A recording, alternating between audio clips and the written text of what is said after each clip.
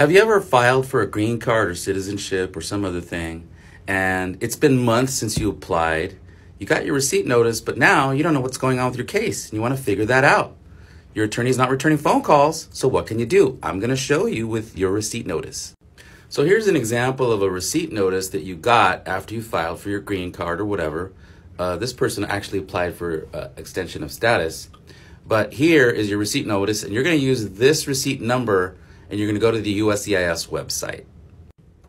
So here's the website that you're going to go to, USCIS Check My Status, and you're going to enter your receipt number right there. So here we are with the results after the person entered their receipt number from the receipt notice. The fingerprints were received. It tells you when. This is the last update you're going to find. So there you have it. This is how you check the status of your immigration case, and you enter your receipt number. So keep those receipt notices and check with your receipt number.